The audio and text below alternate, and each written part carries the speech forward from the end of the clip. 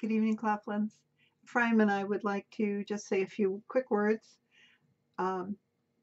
We miss everyone. We miss the pageantry of Pennsic. We miss the camaraderie.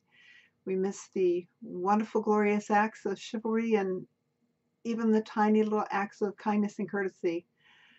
Everything that makes Pennsic what it is and Cleftland's presence there graces it that much more. As we walk around the enormous site that is Pennsic, it's always wonderful to see the presence of Cleftlands everywhere, whether on the battlefield, on the archery range, in displays of arts and sciences, or in volunteering to help make the event run, and those little kindnesses that we do for each other. We miss you, and we miss Pennsic. We're proud to be Cleftlanders. Thank you for making us so proud to be Cleftlanders. One of the defining features of Cleftlands is that we are a monolithic group. We don't have any shires or cantons or colleges. We just have Cleftlands. That means that we're used to seeing each other every week. Everyone sees everyone. It's easy to keep track of who's doing what.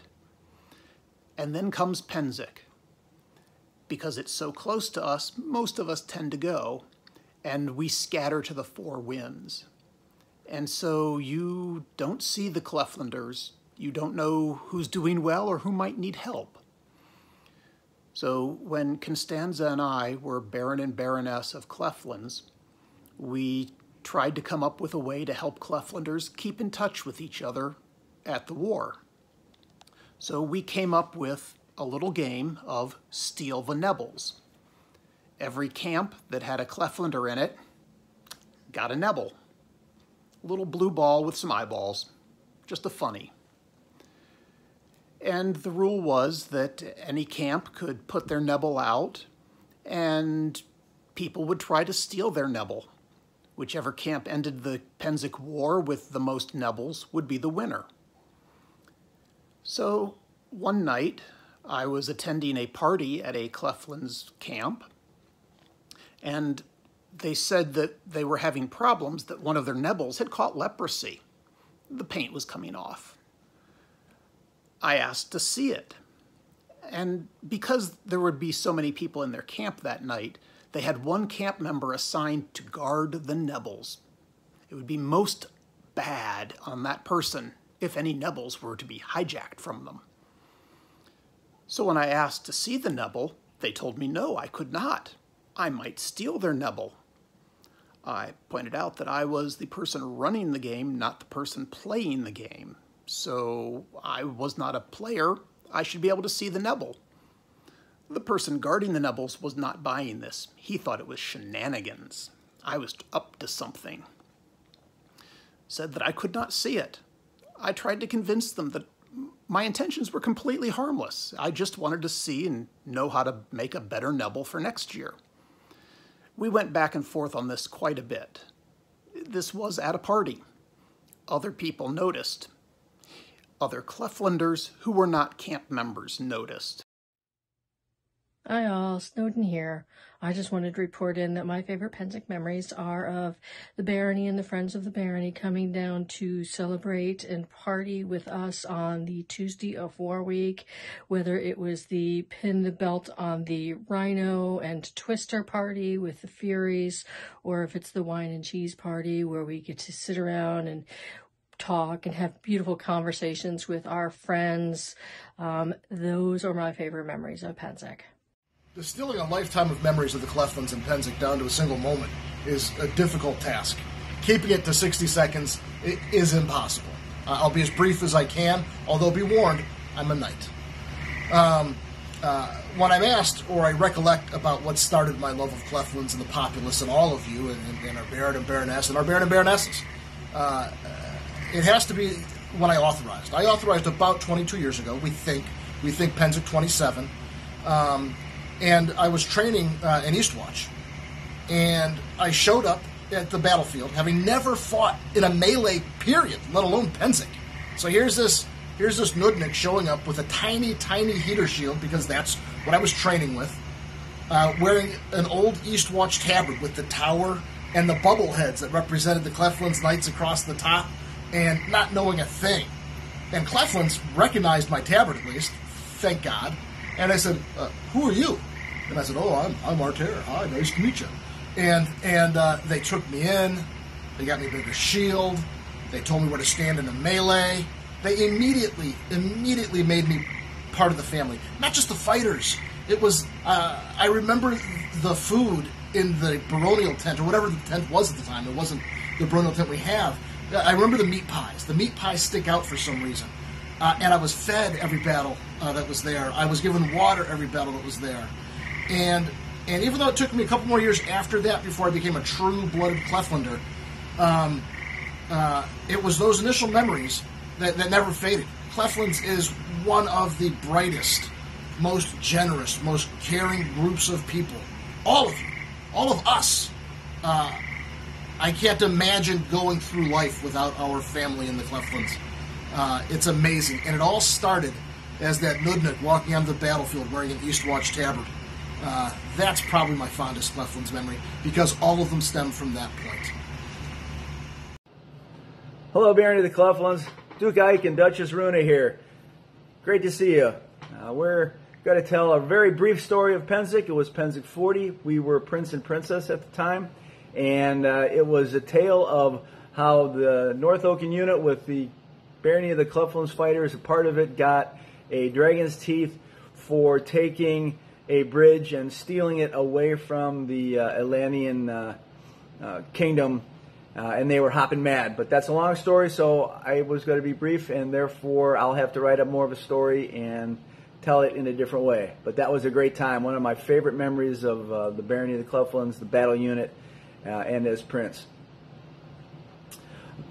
Also, I wanted to add that Runa and I have talked and decided that next year we will be making really nice baronial battle tabards with the baronial device, the nebulae, and we will be wearing the full colors of the barony that were allowed for Pennsic next year, having been inspired by all the pictures that Duchess Runa put up, and we got to see all of our old household guys when we were wearing them back in the day.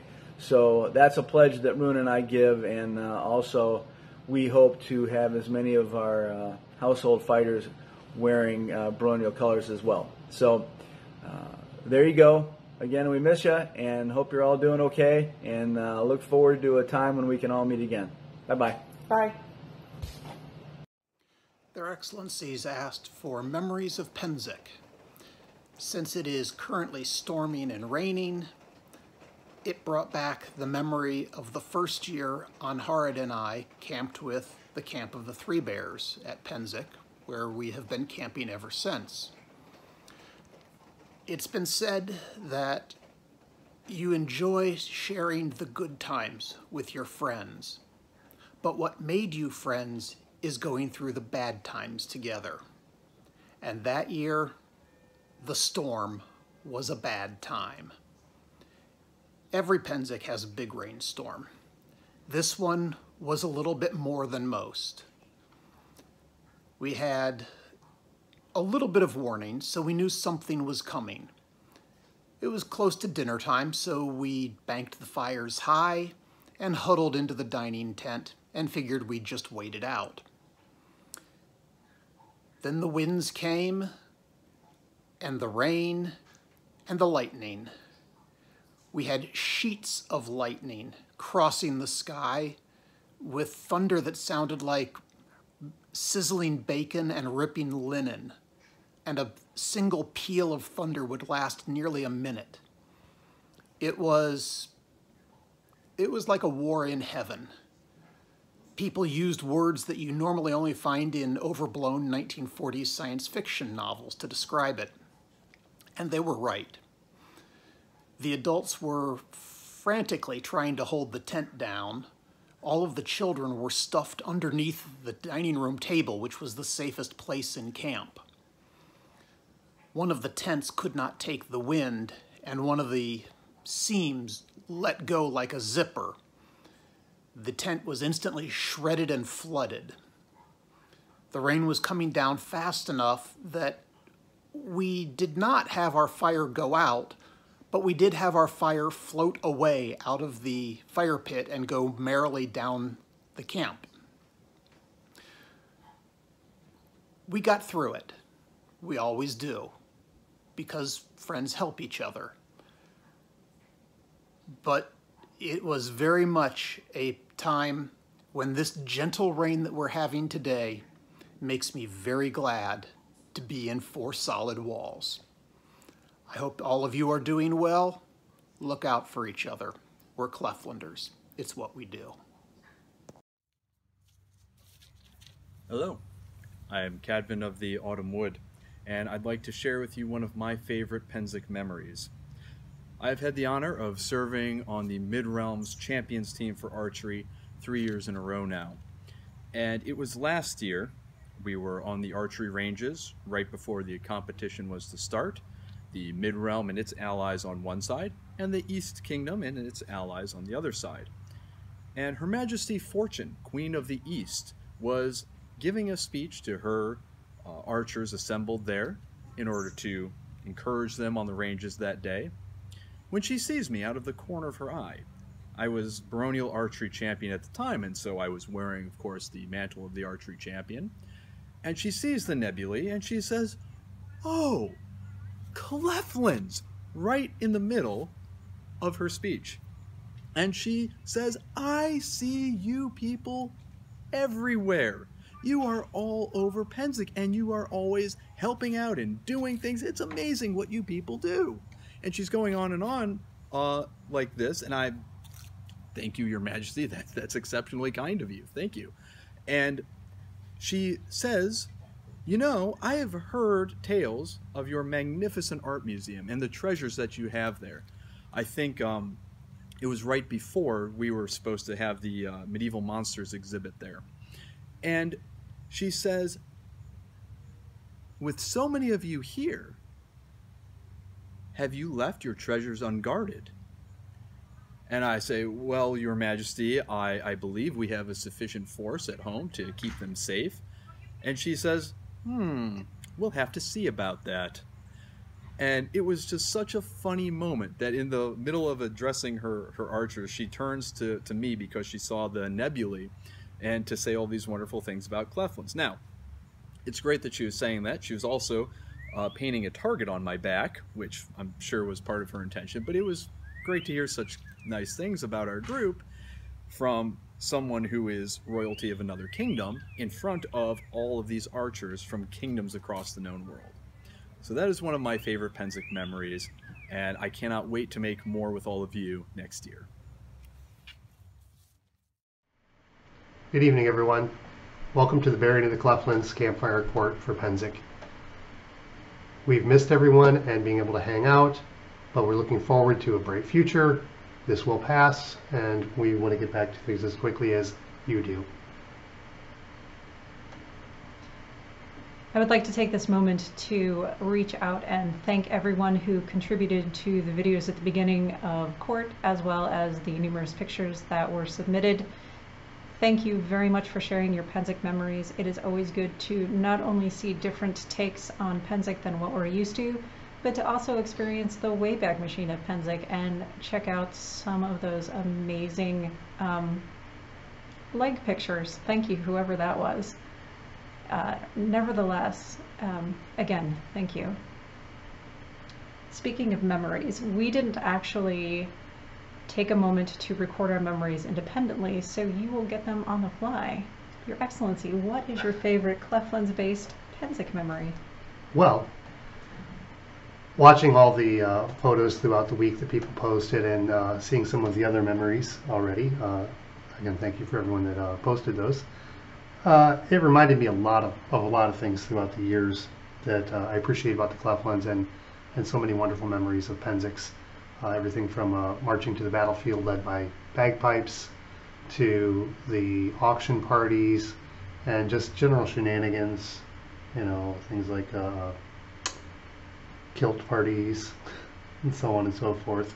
But what really stands out for me more than all of that is not really one individual memory, but a trend that I've noticed throughout the years with the Cleftlands. And that's the generosity and the hospitality of each and every camp in the Cleftlands and the way that they interact at Pennsic.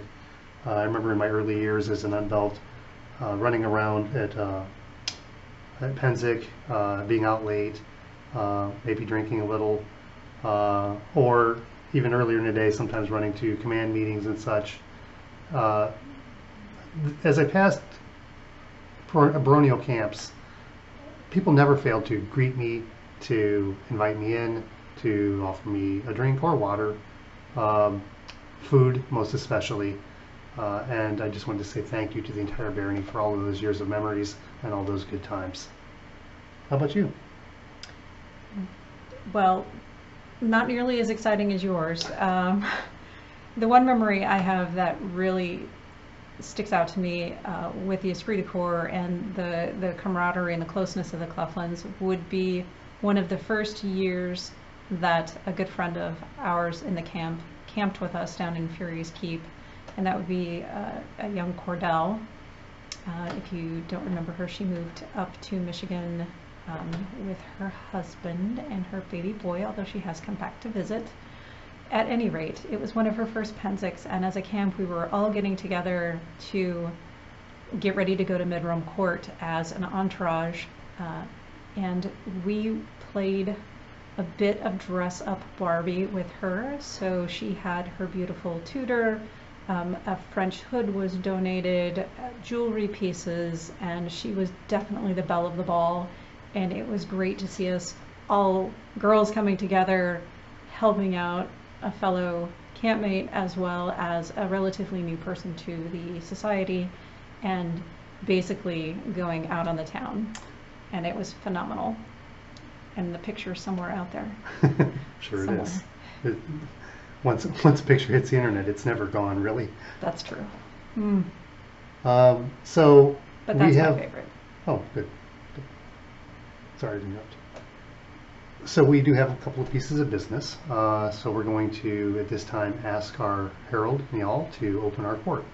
Here opens the court of Crispin and Gianna, Baron and Baroness of Cleftlands. Lord Niall, would you please call our first piece of business? Their Excellencies call forth Sophia der Kinder. It shall be known by all that we, Crispin and Gianna, Baron and Baroness of Cleftlands, wish to commend the work of Sophia der Kinder and thank her publicly for her dedication to the youth of the barony by granting her the Award of St. Alfred. Done this 8th day of August, Anno Societatis 55, as we shelter in our beloved lands away from the plagued battlefields of Pennsic wars of legend and lore. Thank you, Niall. Sophia, it has been a pleasure having you as our Minister of Youth within the barony, and for you to be such a strong advocate for youth within the group. They truly are our future. So thank you again for your service, and we do appreciate all that you have contributed. Thanks. Lord Niall, could you please call our second piece of business? Their Excellencies summon before them Karl von Leipziger, also called Karl of Cleftlands. Deserving of notice for his service as our keeper of the iron keys and demonstrations, do we, Crispin and Gianna, Baron and Baroness of Cleftlands, hereby commend Karl von Leipziger, and by our hands gift unto him the baronial Award of St. Alfred. Let it be done this 8th day of August, Anno Societatis 55, while sheltering from the plagued battlefields and the Pennsic wars. Thank you, Sergeant. Carl, we wanted to as Baron and Baroness, recognize your dedication to the barony and your service that you have performed since you've joined the barony, more or less. You've always been out there. You've been volunteering at a lot of events to move things around. But most especially your work with the Iron Key and then as our demo coordinator over the last couple of years. We really felt that it stood out above and beyond, and we wanted to present you with this award. Thank you. Their Excellencies call forth Niccolo Bartolazzi. Let it be known that we, Crispin and Gianna, Baron and Baroness of Cleftlands, wish to commend one who has shown excellence in teaching and learning the arts of performance of commedia. Therefore, we are minded to give unto Capitano Niccolo Bartolazzi our award of the Argent Crescent, done this 8th day of August, Anno Societatis 55, from our beloved lands, as we shelter beyond the plagued battlefields and the Pennsic wars.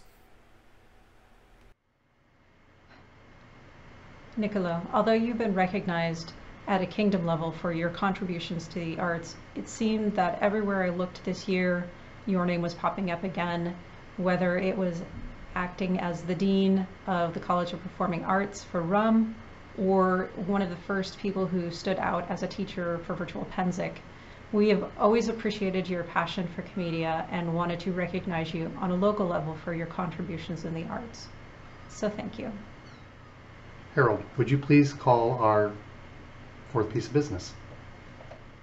Their Excellencies call before them Andor Ezust Fogak.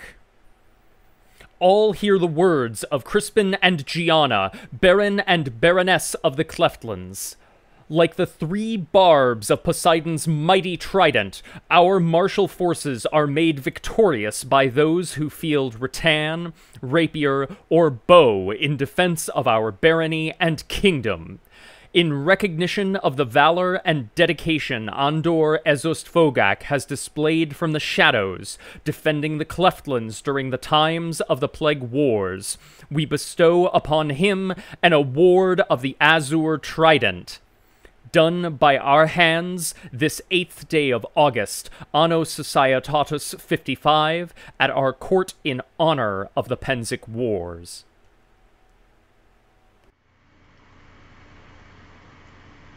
Ander, since you've returned to the barony, we have noticed the way that you have jumped right back into armored combat and truly embraced the spirit of it. We've watched your improvement over the months, and we were particularly impressed with the way that you jumped into Sir Arter's Shadow Pennsic Challenge and did so well with it and brought such life and spirit to it. We wanted to take a moment to recognize you. Thank you so much. Y'all, I think there's still one piece of business left. If you could please call our last recipient. Their Excellencies call forth Bronwyn Snowden.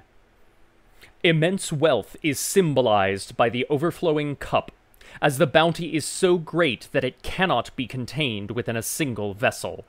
The barony of the Cleftlands is in this manner enriched by the people who rally under her banner. We, Crispin and Gianna, 5th Baron and Baroness of our line, know well that there are many among our ranks who dedicate themselves to the cultivation of our plentiful lands. Their acts have shaped not only the landscape, but the very bedrock upon which the barony nobly stands. It is this tireless service in all forms which contributes to our shared prosperity and enriches our populace so that the barony of the Cleftlands remains a fertile field in which the seeds of dreams may grow. That which nourishes these lands where the river once burned must be celebrated. Henceforth, let it be known to all nobles and gentles present that it is both our honor and our privilege to recognize Bronwyn Snowden as a member of our Order of the Azure Chalice. With this distinction is granted the right to bear the badge, fieldless, a chalice azure, within and conjoined to an annulet argent ostensibly gules, henceforth without let or hindrance. Done by our hands this 8th day of August, Anno Societatis 55, during the plague time of the Pennsic Wars. Thank you, Neil. So if you haven't had an opportunity to get to know the Honorable Lady Snowden before, she has been in service to the barony in some way, shape, or form for a few decades, but we never talk about age amongst the girls. Nevertheless, I got to know her personally more as an event steward at Northern Oaken War Maneuvers and as one of essentially the silent partners and movers and shakers of that particular event. But it was in digging in the histories that I realized that she's been a contributor to the barony in many ways, shapes, and forms for a very, very long time. Any time that His Excellency and I have needed someone to perform a particular task, her hand is up, she is saying yes, and she has been invaluable to us over the years. And we wanted to take this moment to recognize her as one of the hidden bedrocks of the Cleftlands, and to say thank you publicly for your service, and to let you know that we appreciate you. And finally, kiss, kiss, sister. Thank you, Niall. Thank you, Lady Snowden. Thank you. Here closes the court of Crispin and Gianna. So thank you everyone for attending our Cleftlands Campfire Court. We had a lot of fun putting this together, and we just wanted to say stay safe, stay well, stay masked, and we'll see you all again very soon. We only have one more item really, and it's not really a court business, but it is a time-honored tradition of the Barony of the Cleftlands. Every year we have His Grace Laurelyn present the Pennsic speech for newcomers, but even for us people that have been around for years, it's wonderful and new to hear every year. Your Grace, without further ado, if you would please. Good morrow all. Our good Baron and Baroness asked me to address you in these times when we normally would have been on the fields of the battles of the Pennsic War. This year we are not. I would enjoin you all not to look at what we have lost or missed, though we do miss each other's company, of course, in merry fellowship. What is important is that we look to our future. For once again, we will meet on those fields in fierce strife, and in those glades and meadows in fellowship, and in the market.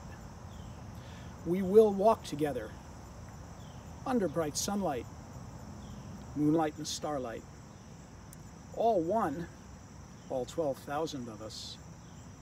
So for those of you who will prepare in just a scant 360 days to join me and all of your best friends on the fields of the Pennsic War, I will tell you, prepare well, you now have the time. Those of you who have been many times, finish those projects that you started for the 20th battle of the Pennsic War. And next year, remember that when you go to the Pennsic War, it will be hot, it will be cold, it will rain, and there will be drought. It will be boggy, and it will also be dusty. It may snow. It'll probably frost, and that will be your first day and night. Remember all your friends well, but most importantly, look to our future, for we are all not alone. And remember, in the language of ancient Valinor, I will tell you all, Ota Ilomia, Ora and Tuluva. The night passes, day shall come again. When the Cleftlands come to battle, when we take up sword and shield, when our foemen trembling see us, knowing we shall never yield. Who among them would not reckon? Who can blame them if they turn? Knowing we bear with our army strength to make the waters burn. Like a rain of fiercest fire, as a river all aflame, we're to muster foemen tremble, know ye well the Cleftlands name. We care not one whit for glory, we've come not to claim renown, but to serve our noble barony, serve the oak and serve our crown, and to do all things with honor, twin born with our warriors' might, then to share with daylight's foemen, campfire's friendship come the night. Like a rain of fiercest fire, as a river all aflame, we're to muster foemen tremble, know ye well the Cleftlands name. Winds of war will slacken, peace prevailing o'er the land, but for now we're called to battle, weapons firmly ta'en in hand. Bend your bows, take up your scrutay, proudly bear your fencer's seal, show them what your hearts are made of, let them taste of mid-rim zeal. Like a rain of fierce fire, as a river all aflame, we're to muster foemen tremble, know ye well the Cleftlands name.